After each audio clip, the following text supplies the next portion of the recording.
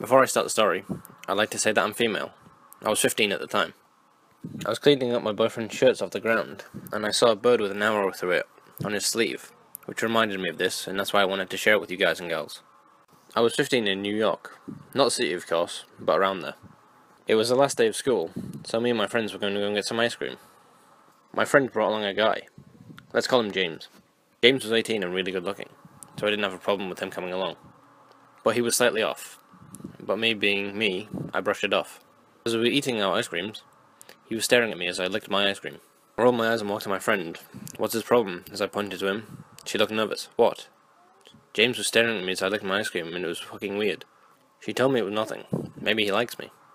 I didn't care to be watched, so I went into the car and waited for them to finish their ice creams. I heard the back car door open. I looked behind me to see James climbing into the back seat.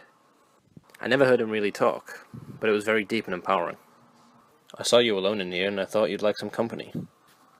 I blushed, since he's older and good-looking. Over the ice cream part, we started talking, then into a heat-make session. As we were, I felt something stick into my spine, and it kinda hurt. I ignored it, and one thing led to another.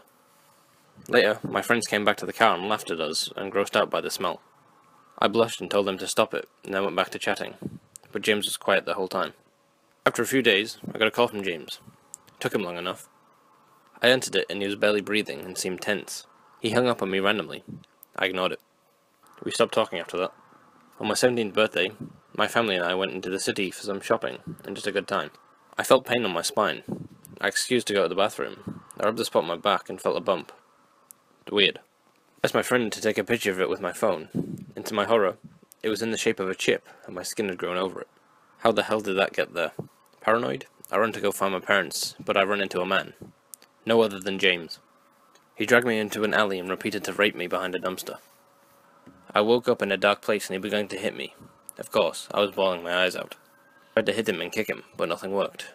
He'd bring in cats, for my love of cats, and cut open their necks or stomachs, and I was forced to watch them bleed to death. After 3 months, the police found a trail of blood at the door, probably from the cats. I went to the hospital. I got tested and found out I was pregnant. I gave birth to a healthy baby girl. James was never found. The police got the chip out, and it was the same chip for a dog or animal if it runs away. You probably ask, what did the bird and arrow have to do to remind me? Because he had a tattoo of it on his chest, kinda like the Hunger Games symbol. As a now 23-year-old girl, I will never go to the city again. Screw you, James.